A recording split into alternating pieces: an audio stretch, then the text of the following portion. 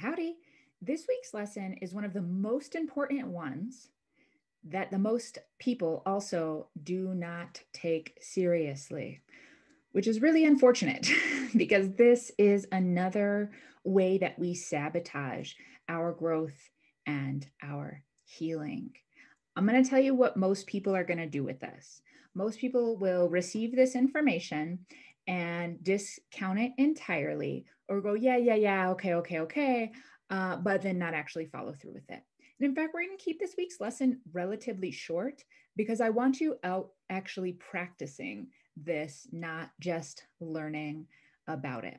So those people that go, yeah, sure, yeah, I get it, important, whatever, moving on, they're going to just keep failing.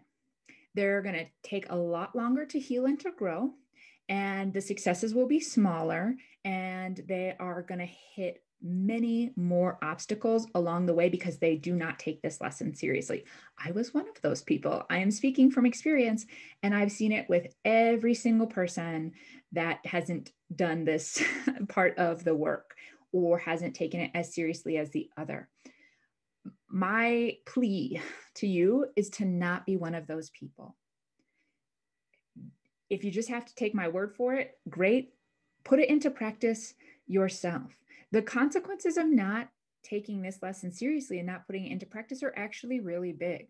They will totally stunt your work that you're doing in self-mastery, and they can lead to health problems and mental, emotional, spiritual issues. Like, I can't iterate this enough that this is as important as everything else we're doing, maybe even more important than some of the things that we're doing.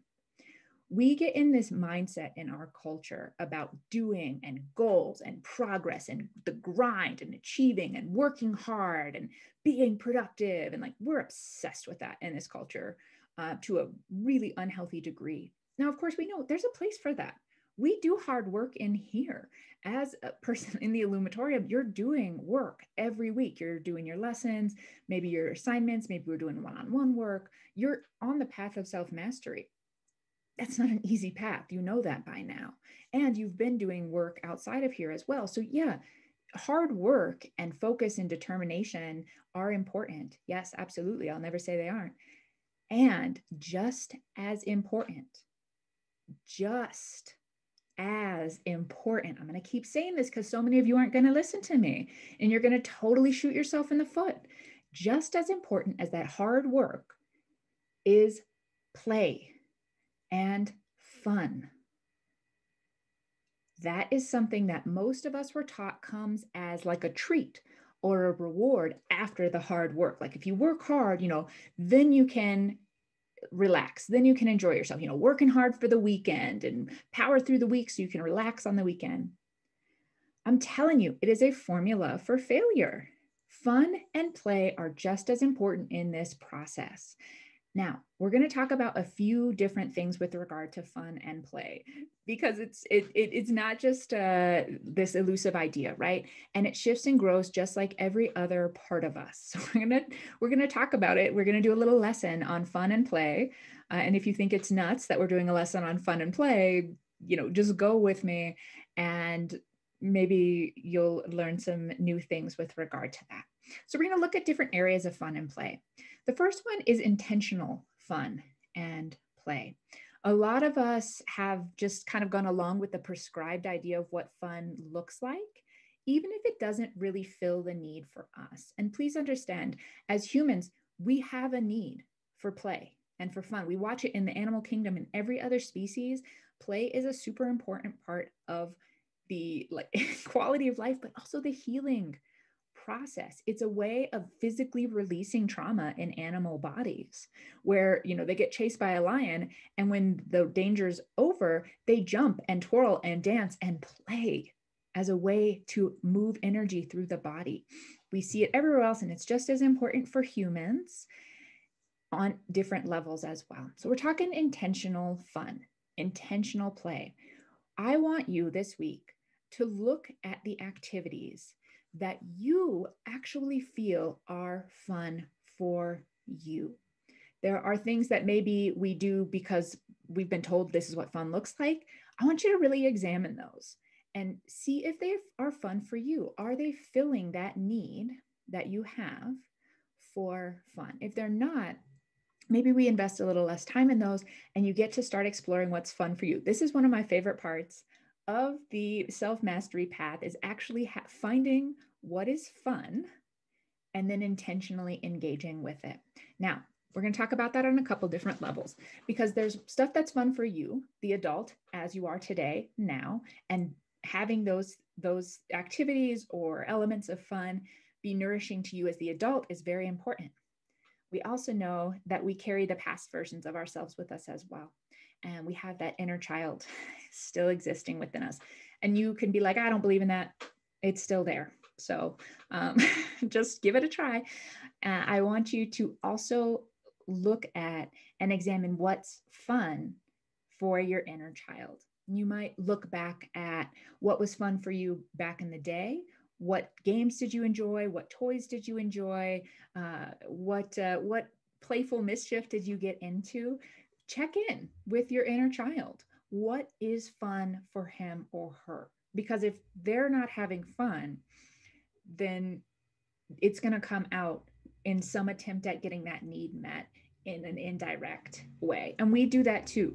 Even our adult selves, if we're not having fun and playing and relaxing and resting, then that comes out in all of these indirect ways, because it actually is a need. It's appropriate need that then we try to meet in inappropriate ways. And we start feeling entitled, or we deserve things, or, we have some resentment because it's all work all the time. Well, yeah, it's not supposed to be, right? It makes sense that that would come up. And that inner child will bring up senses of entitlement as well if it's not getting that need met. So we want to look at what's fun for you as an adult, and we want to look at what's fun for you as a child. Those are things that your assignment this week is to intentionally figure out what those are and engage in them. Now, the different levels with regard to engaging in fun. I want you to set time aside for fun, just like you set time aside for this lesson, like you set time aside for work, for your spiritual connection, for your physical health, for your relationships, for your creative outlet, all of those things. Fun needs to be put on the calendar.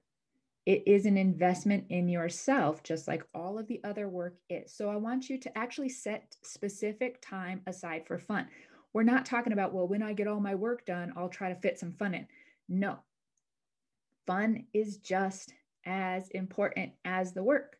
Schedule it, put it on your calendar, have something to look forward to every week, something fun every week that you are intentionally setting time aside for. So maybe that's something bigger. That's for me, that would be like doing a day hike with my dogs.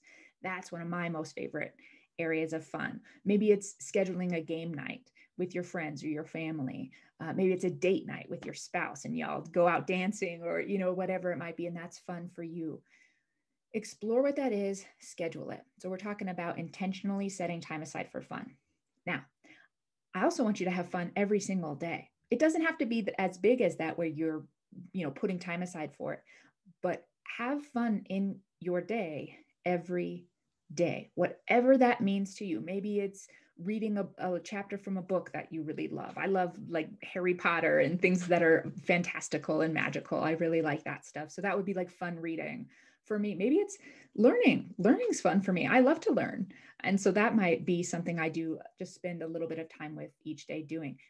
Dancing for me is another one. And if you've done the lesson on sexual sobriety, you already have a really nice list of things that are energizing and life-giving for you. So those things might be elements that you can fit into your day. So I want you intentionally setting time aside every week for kind of that big fun. I want you to have fun every day, even in smaller increments. And I want you to find a way to just incorporate fun into your daily activities. So I want you to be exploring, how can I make sweeping more fun? How can I make making dinner more fun? I'm about to have a conversation with someone. How could this be more fun? I want you to find the fun in your daily activities. Maybe it's putting on music you really like.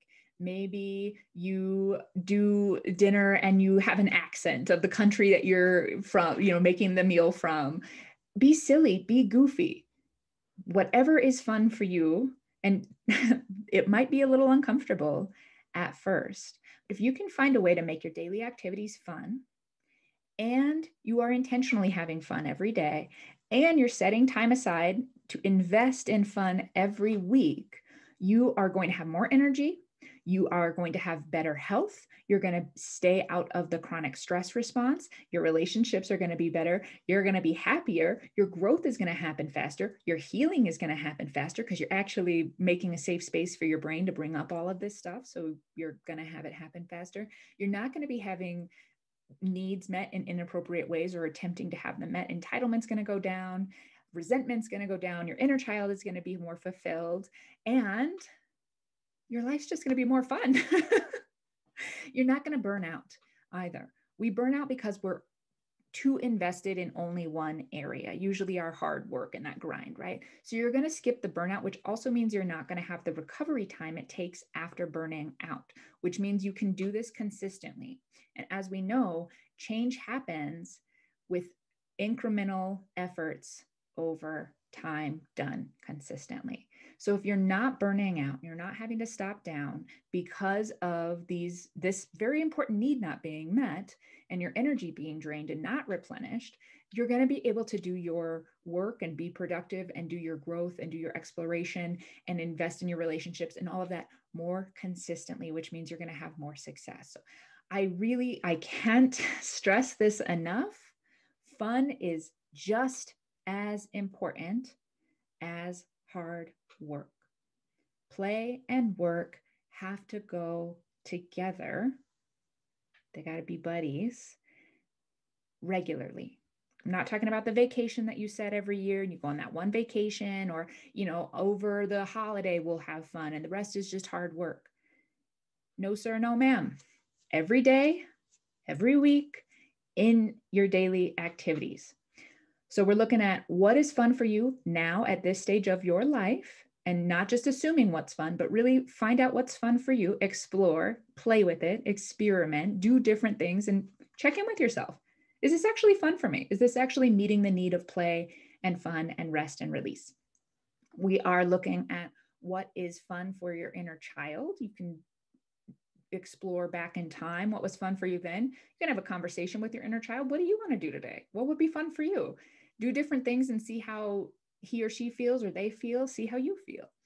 We are intentionally setting time aside every week for what we'll call big fun or planned fun. We are bringing fun into our day every day. We are making time for fun every day, even if it's small. And we are finding ways to make our daily activities more fun.